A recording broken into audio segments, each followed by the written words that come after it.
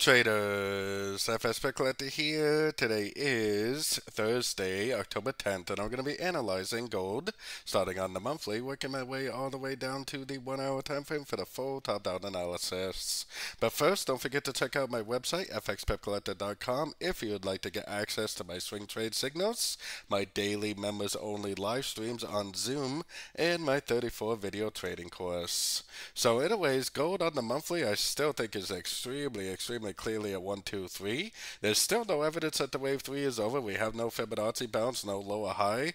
We still could get a lot more upward movement for this wave 3.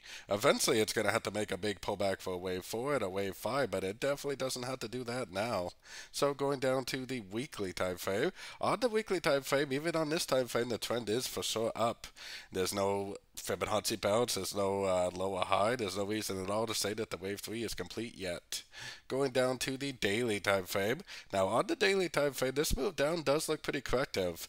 For me, the last structure level is right here, so the trend is up even on the daily until we break this structure. Now if it goes down and breaks that structure, I'll be more than happy to start looking for shorts, but I don't really think it's going to do that. I think this move down is likely a crutch into this last wave up, and I think this will likely keep on trending up at least to one of these higher Fibonacci extension levels. Going down to the 4 hour time frame. On the 4 hour time frame, I do think this is an ABC crutch. I mean, I definitely see 5 waves, looks like A. I see 3 waves, looks like B. I see 1, 2, 3, 4, 5, it looks like C.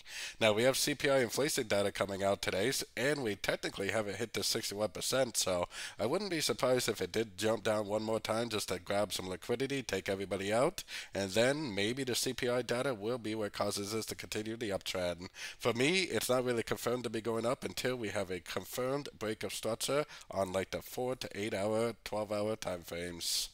So going down to the 1 hour time frame, the trend is definitely still down. And like I said, the fact that it didn't hit the 61% is kind of a clue that even if it does go up, it might actually go down one more time at the news. And then if it reverses, if it breaks structure, I'll definitely turn into a buyer. If it does not reverse and does not break structure, I would continue to look for shorts, especially if you are trading the shorter time frames. I would definitely continue to look for shorts on those shorter time frames until you see a confirmation of a real turn with a real break of structure.